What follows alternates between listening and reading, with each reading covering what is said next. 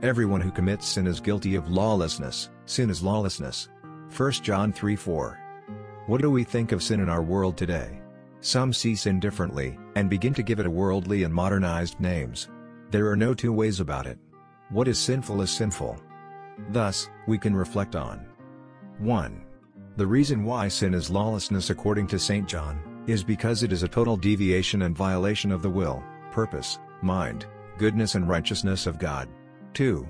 Whenever we sin, we become strangers before God, for it shows that we either deliberately refuse to know Him or we are perfectly ignorant about His will. 3. As Christians, we must truly abide in God. Abiding in God means abiding in grace. And His grace keeps us far from sin. So we must cooperate with His grace. 4. What differentiates us from the world as Christians, is that, we are children of God that continue to do what is right before God and man, since our God is righteous. Therefore, as we continue with our daily activities today, we must ensure to avoid sin, so as not to offend the righteousness of God and also not to be an alien before Him. Dear Lord Jesus Christ, help us to avoid sin always. Amen.